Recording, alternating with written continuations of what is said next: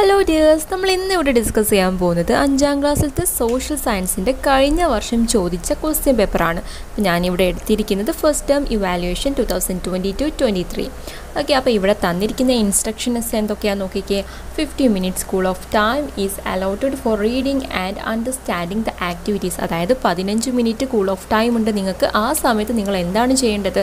ആ ക്വസ്റ്റ്യൻസ് ഒക്കെ നന്നായിട്ട് വായിച്ച് മനസ്സിലാക്കുക. രണ്ടാമത്തേതാണ് answer any 6 of the 8 activities given. അതായത് ഇവിടെ 8 ആക്ടിവിറ്റീസ് തന്നിട്ടുണ്ട്. അതിൽ നിങ്ങൾക്ക് ഏറ്റവും അറിയാവുന്ന 6 ആക്ടിവിറ്റീസ് എഴുതിയാൽ മതി. Answer all sub questions of the selected activities. അപ്പോൾ നിങ്ങൾ ഏത് ആക്ടിവിറ്റി ആണോ എഴുതാൻ നിങ്ങൾ സെലക്ട് ചെയ്തിരിക്കുന്നത് അതിൽ താഴെ തന്നിരിക്കുന്ന എല്ലാ സബ് ക്വസ്റ്റ്യൻസും നിങ്ങൾ ആൻസർ ചെയ്തിരിക്കണം. അപ്പോൾ ഇവിടുത്തെ ഫസ്റ്റിലത്തെ ക്വസ്റ്റ്യൻ നോക്കാം. ആക്ടിവിറ്റി 1 ആണ്. As historical remains give much valuable information on the past of human life, they should be preserved. അതായത് ഇവിടെ പറഞ്ഞതാണ് കഴിഞ്ഞ കാല മനുഷ്യരുടെ ജീവിതങ്ങളെക്കുറിച്ചൊക്കെ ഇൻഫോർമേഷൻ നമുക്ക് ലഭിക്കുന്നത് എങ്ങനെയാണ്? അവരുടെ ഹിസ്റ്റോറിക്കൽ റിമെയിൻസ് കൊണ്ടാണ്. അതുകൊണ്ട് തന്നെ ഹിസ്റ്റോറിക്കൽ റിമെയിൻസ് ഒക്കെ നമ്മൾ പ്രിസർവ് ചെയ്ത് വെക്കണം എന്നാണ് പറഞ്ഞത്. അതായത് സംരക്ഷിക്കപ്പെടേണ്ടതുണ്ട്. ഇവിടെ ഹിസ്റ്റോറിക്കൽ റിമെയിൻസ് എന്ന് പറഞ്ഞാൽ ചരിത്ര ശേഷിപ്പുകൾ എന്നാണ്. എന്നിട്ട് ഇവിടുത്തെ ചോദ്യമാണ് the period before the art of writing is known as. അതായത് എഴുത്തുവിദ്യ രൂപപ്പെടുന്നതിന് മുമ്പുള്ള കാലത്ത് നമ്മൾ എന്താണ് പറഞ്ഞത്? പ്രീ ഹിസ്റ്റോറിക് പീരീഡ് എന്നാണ് പറയുന്നത്. ഇനി ബി ചോദ്യമാണ് name any one of historical remains related to the funeral practice in ancient Kerala. അപ്പോൾ ഇവിടെ പറഞ്ഞതാണ് പ്രാചീന കേരളത്തിൽ ഈ ഫ്യൂണറൽ പ്രാക്ടീസുമായിട്ട് ബന്ധപ്പെട്ട് ഏതെങ്കിലും ഒരു ഹിസ്റ്റോറിക്കൽ റിമെയിൻസ് നമ്മളോട് എഴുതാനാണ് പറഞ്ഞത്. ഇവിടെ ഫ്യൂണറൽ പ്രാക്ടീസ് എന്ന് പറഞ്ഞാൽ ശവസംസ്കാര സമ്പ്രദായമാണ്. അപ്പോൾ നിങ്ങൾ ടെക്സ്റ്റ് ബുക്കിൽ 3 അവിടെ കൊടുത്തിട്ടുണ്ട്. ഒന്ന് നമുക്ക് പറയാം അംബ്രല്ല സ്റ്റോൺ അല്ലേ. അംബ്രല്ല സ്റ്റോൺ എന്ന് പറഞ്ഞാൽ എന്താണ്? കുടക്കല്ല്. അതേപോലെ തന്നെ നന്നങ്ങാടി, മുനിയറ, ഇതൊക്കെയാണ് നിങ്ങൾ ടെക്സ്റ്റ് ബുക്കിൽ ഓൾറെഡി ഉള്ളത്. അതിലേതെങ്കിലും ഒന്ന് എഴുതിയാൽ മതി. ഇനി ഇവിടുത്തെ സി ചോദ്യമാണ് complete the following table. Okay, താഴെ തന്നിരിക്കുന്ന ഈ ഒരു ടാബിൾ കംപ്ലീറ്റ് ചെയ്യാനാണ് പറഞ്ഞത്. അപ്പോൾ ഇവിടെ ഏതൊക്കെ തന്നിട്ടുണ്ട്? ഹിസ്റ്റോറിക് പീരീഡും അതുപോലെ പ്രീ ഹിസ്റ്റോറിക് പീരീഡും എന്നാണ് ഈ ഒരു ടാബിളിൽ തന്നിരിക്കുന്നത്. അതിൽ ബ്രാക്കറ്റിൽ കൊടുത്ത എന്തൊക്കെയാണ്? പാം ലീവ്സ് ഉണ്ട്, അതുപോലെ stone weapon, cave paintings, stone encryption. ഇത് നിങ്ങൾ ഓൾറെഡി പഠിച്ചിട്ടുണ്ടാകും. ഹിസ്റ്റോറിക് പീരീഡിൽ വരുന്നതാണ് സ്റ്റോൺ ഇൻക്രിപ്ഷൻസ്, അതുപോലെ പാം ലീവ്സ്. പ്രീ ഹിസ്റ്റോറിക് പീരീഡിൽ വരുന്നതാണ് കേവ് പെയിൻറ്റിങ്സ്, അതുപോലെ സ്റ്റോൺ വെപ്പൺസ് ഒക്കെ. ഇവിടെ ഈ ഒരു ഹിസ്റ്റോറിക് പീരീഡും അതുപോലെ പ്രീ ഹിസ്റ്റോറിക് പീരീഡും വളരെ ഇമ്പോർട്ടൻ്റ് ആയിട്ടുള്ള ടോപ്പിക്കാണ്. അപ്പോൾ എക്സാമിന് പോകുമ്പം ഇത് നിർബന്ധമായിട്ടും പഠിച്ചു പോവുക. ഇനി രണ്ടാമത്തെ ചോദ്യം നോക്കാം.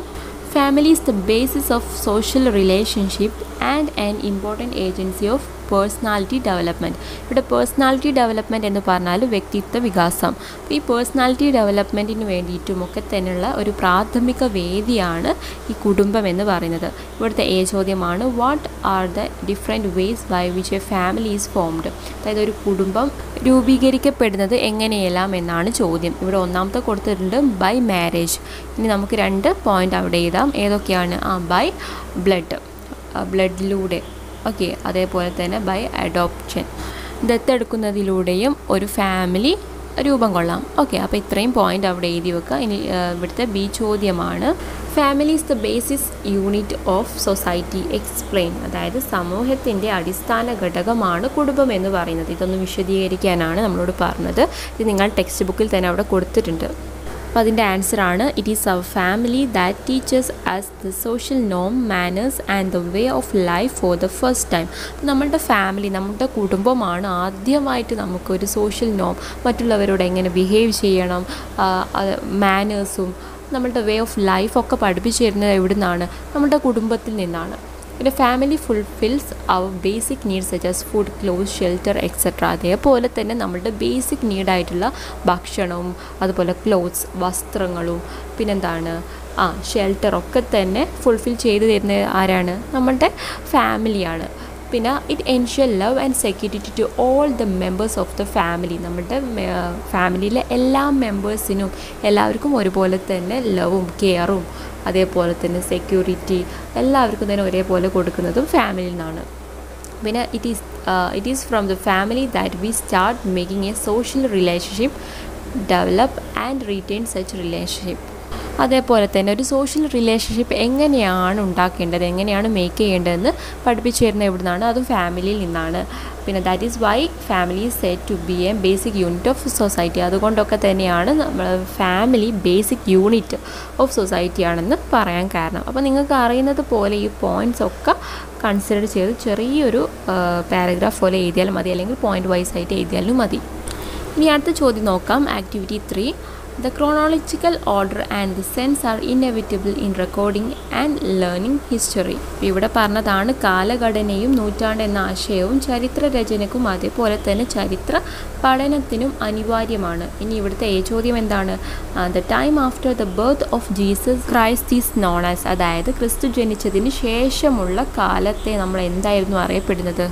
അത് അനോ ഡൊമിനി എന്നാണ് ആൻസർ വരുന്നത്. ഇനി ഈ ക്വസ്റ്റ്യൻ നേരെ തിരിച്ച്, അതായത് before the birth of the Jesus Christ എന്ന് പറയുന്നത് എന്തായിരുന്നു? ആ കാലഘട്ടത്തെ, അതായത് ജീസസ് ക്രൈസ്റ്റ് ജനിക്കുന്നതിന് മുമ്പുള്ള കാലഘട്ടത്തെ നമ്മൾ എന്തായിരുന്നു പറഞ്ഞത്? ബിഫോർ ക്രൈസ്റ്റ് എന്നായിരുന്നു. ഇത് ജനിച്ചതിന് ശേഷം, okay, after the birth of the Jesus Christ എന്ന് പറയുന്നത് അനോ ഡൊമിനി ആണ്. ഓക്കെ, ഇനി ബി ചോദ്യമാണ്.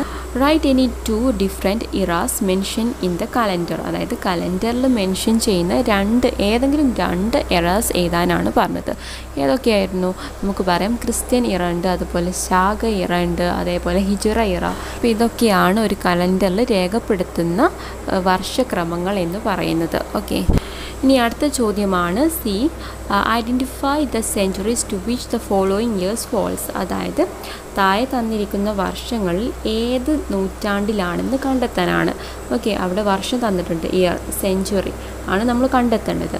നോക്കിക്കേ, AD 2022 ഏതാണ്? അത് AD 21st സെഞ്ച്വറിയാണ്. ഇനി AD 7057 എന്ന് പറയുന്നത് ഏത് സെഞ്ച്വറിയാണ്? അത് AD 18th സെഞ്ച്വറിയാണ്. ഓക്കെ, ഇനി AD 8057 എന്ന് പറയുന്നത് ഏത് സെഞ്ച്വറിയാണ്? അത് AD 19th സെഞ്ച്വറി. ഇനി അടുത്തത് 324 BC എന്ന് പറയുന്നത് ഏത് സെഞ്ച്വറിയാണ്? അത് BC 4th സെഞ്ച്വറിയാണ്. ഇനി ലാസ്റ്റ് വൺ ആണ് 563 BC എന്ന് പറയുന്നത് BC 6th സെഞ്ച്വറിയാണ്. ഈ ഒരു ടോപ്പിക്ക് നിങ്ങൾ നിർബന്ധമായിട്ടും പഠിച്ചു വെക്കണം. അതായത് ഇയർ തന്നിട്ട് എങ്ങനെയാണ് സെഞ്ച്വറി കാണല് എന്നുള്ളത്. ഓക്കെ, ഇനി അടുത്ത ക്വസ്റ്റ്യൻ നോക്കാം. ഇനി 4ാമത്തെ ആക്ടിവിറ്റിയാണ്. A stone was the material that influenced the early human life the most. അതായത് പ്രാചീന കാലത്തെ മനുഷ്യ ജീവിതത്തെ ഏറ്റവും അധികം സ്വാധീനിച്ച ഒരു പ്രധാന വസ്തുവാണ് ശില, കല്ല് എന്ന് പറയുന്നത്, അല്ലേ? അപ്പോൾ അതിൽ ചോദ്യം എന്താണ്? Name the period in which rough stones were used as weapon and tools. അതായത് പരുക്കൻ കല്ലുകൾ ആയുധങ്ങളായിട്ട് ഉപയോഗിച്ചിരുന്ന കാലഘട്ടം ഏതാണെന്നാണ് ചോദ്യം. ഏതായിരുന്നു അത്? Palaeolithic age. അതായത് പാലിയോലിത്തിക് ഏജിലാണ് ഈ സ്റ്റോണൊക്കെ വെപ്പണായിട്ട് യൂസ് ചെയ്യുന്നുള്ള കാലഘട്ടം എന്ന് പറയുന്നത്. ഇനി ബി ചോദ്യമാണ് കംപ്ലീറ്റ് ദ ഫ്ലോ ചാർട്ട്. താഴെ തന്നിരിക്കുന്ന ഈ ഒരു ഫ്ലോ ചാർട്ട് കംപ്ലീറ്റ് ചെയ്യാനാണ് പറഞ്ഞത്.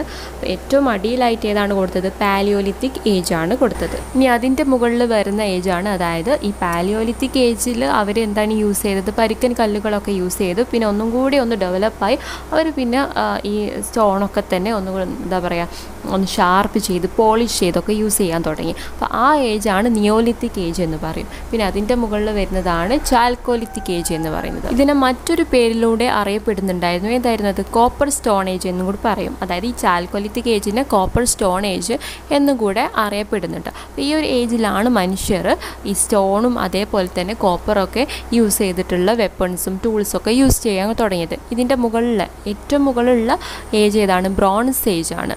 ഓക്കെ, അപ്പോൾ ഇങ്ങനെയാണ് വരുന്നത്. ഒന്നുകൂടെ പറയാം. ആദ്യം വരുന്നതാണ് പാലിയോലിത്തിക് ഏജ്, പിന്നെ നിയോലിത്തിക് ഏജ്, പിന്നെ ചാൽക്കോലിത്തിക് ഏജ്, അവസാനം വരുന്നതാണ് ബ്രോൺസ് ഏജ്. അപ്പോൾ ഈ ഒരു ഏജ് കറക്റ്റായിട്ട് ഓർഡറിൽ പഠിച്ചു വെക്കുക.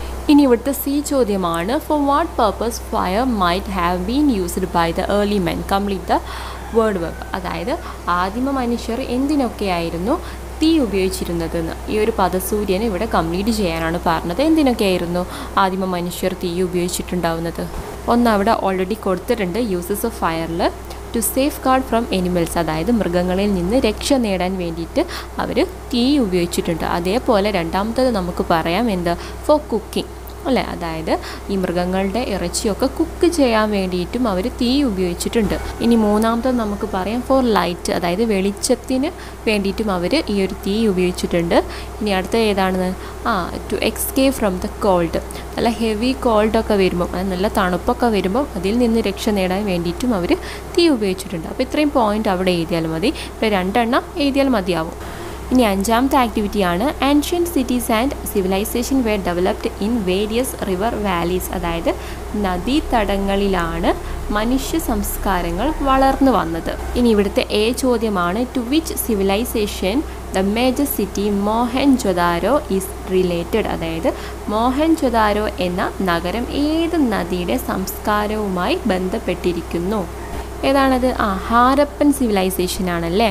ഇനി ബി ചോദ്യമാണ് dash is known as gift of the Nile, അതായത് നൈലിൻ്റെ ദാനം എന്നറിയപ്പെടുന്നത്. ഇത് സിമ്പിളാണ്. ഏതായിരുന്നു ഗിഫ്റ്റ് ഓഫ് നൈൽ എന്നറിയപ്പെടുന്നത്? ഈജിപ്ഷ്യൻ സിവിലൈസേഷൻ ആണ്. ഇനി സി ചോദ്യമാണ് write a short note on the feature of Mesopotamian civilisation, അതായത് മെസപ്പൊട്ടോമിയൻ സംസ്കാരത്തിൻ്റെ സവിശേഷതകൾ ഉൾപ്പെടുത്തിക്കൊണ്ടുള്ള ഒരു ചെറിയൊരു കുറിപ്പ് തയ്യാറാക്കാനാണ്.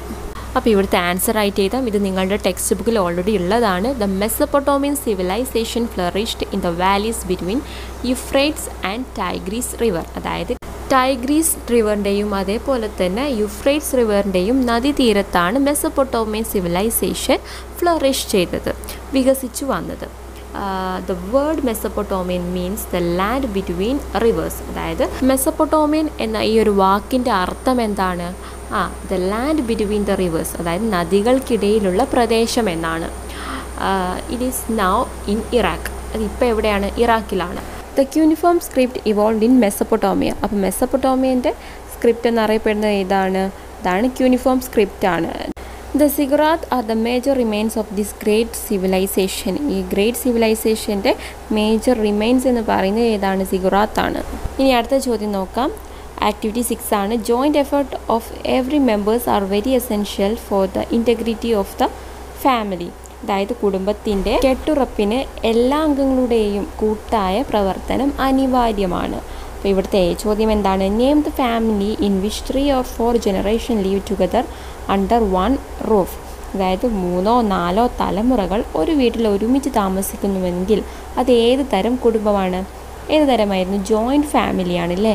അതായത് എന്താ പറയുക, 3 or 4 തലമുറകളൊക്കെ ഒരു വീട്ടിൽ തന്നെ ഒരുമിച്ച് താമസിക്കുന്നതിനെയാണ് നമ്മൾ എന്ത് പറഞ്ഞിരുന്നത്? ജോയിൻറ്റ് ഫാമിലി എന്ന് വിളിക്കുന്നത്. പിന്നെ ബി ചോദ്യമാണ് the feature of family are given in the column A, match some in the item in column B, അതായത് കുടുംബത്തിൻ്റെ സവിശേഷതകൾ കോളം എയിൽ തന്നിരിക്കുന്നുണ്ട്.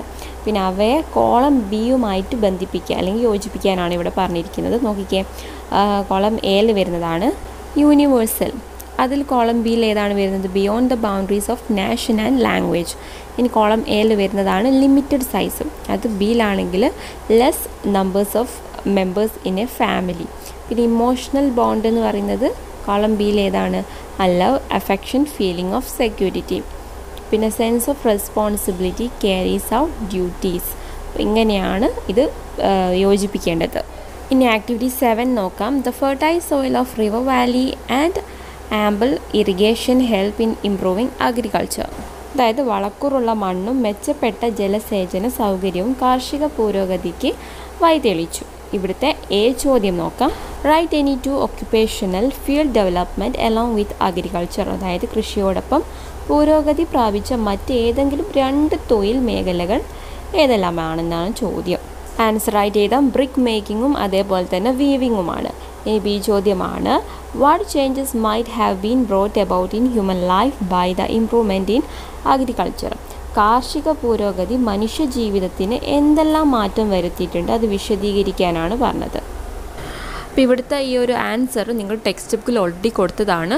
അപ്പോൾ അത് പോയിൻ്റ് ആക്കി എഴുതിയാൽ മതി. ഒന്നാമത്തതാണ് the storage of surplus food grains, പിന്നെ development of public places for the exchange of agriculture product, പിന്നെ എന്താണ് മൂന്നാമത്തെ point increase in the product and use of new agriculture tools. ഇനി അടുത്ത ക്വസ്റ്റ്യൻ, അതായത് ലാസ്റ്റ് ക്വസ്റ്റ്യൻ നമുക്ക് നോക്കാം. Earning of family members from different sources are the income of the family, അപ്പോൾ ഇവിടെ പറഞ്ഞതാണ് വിവിധ വരുമാന സ്രോതസ്സുകളിലൂടെ കുടുംബാംഗങ്ങൾക്ക് ലഭിക്കുന്നതാണ് കുടുംബത്തിൻ്റെ വരുമാനം എന്ന് പറയുന്നത്. ഇനി ഇവിടുത്തെ എ ചോദ്യമാണ്, name the income obtain from bank deposit, അതായത് ബാങ്ക് ഡെപ്പോസിറ്റിൽ നിന്ന് ലഭിക്കുന്ന വരുമാനം ഏതാണെന്നാണ് ചോദ്യം. ഇൻട്രസ്റ്റ് ആണ് ആൻസർ. ഇനി ബി ചോദ്യമാണ്, complete the word web showing different source of income, അതായത് വ്യത്യസ്ത സ്രോതസ്സുകളിൽ നിന്നും ലഭിക്കുന്ന വരുമാനങ്ങളുടെ ഒരു പദസൂര്യനാണ് താഴെ കൊടുത്തിരിക്കുന്നത്. അപ്പോൾ താഴെ ഡിഫറെൻറ്റ് സോഴ്സ് ഓഫ് ഇൻകം എന്ന് അതിൻ്റെ സെൻറ്ററിൽ എഴുതിയിട്ടുണ്ട്. അതിലൊന്നാണ് സാലറി കൊടുത്തിട്ടുണ്ട്, വേജ്, അതേപോലെ പ്രോഫിറ്റ്, റെൻറ്റ്, ഇതൊക്കെ അവിടെ എഴുതി ചേർക്കാവുന്നതാണ്. ഇനി മൂന്നാമത്തെ സി ചോദ്യമാണ്, as A student what can you do to ensure thrift. അപ്പോൾ ഇതിൻ്റെ ആൻസർ നിങ്ങൾ ടെക്സ്റ്റ് ബുക്കിൽ തന്നെ ഉണ്ട്. ഒന്നാമത്തെ പോയിൻ്റാണ് അവോയ്ഡ് ലക്ഷറി ഗുഡ്സ്. പിന്നെ അതുപോലെ രണ്ടാമത്തെ പോയിൻ്റാണ് produce food grains vegetable and fruits that can be cultivated at home. അപ്പോൾ ഇത് 2 പോയിൻ്റ് അവിടെ എഴുതിയാൽ മതി. അപ്പോൾ ഇത്രയാണ് ഈ ഒരു ക്വസ്റ്റ്യൻ പേപ്പറിലുള്ളത്. 8 ആക്ടിവിറ്റീസാണ്. അപ്പോൾ എല്ലാവർക്കും മനസ്സിലായി എന്ന് കരുതുന്നു. എൻ്റെ ചാനൽ ആദ്യമായിട്ടാണ് കാണുന്നതെങ്കിൽ ലൈക്ക് ചെയ്യണം, ഷെയർ ചെയ്യണം, അതേപോലെ തന്നെ സബ്സ്ക്രൈബും ചെയ്യണം. താങ്ക്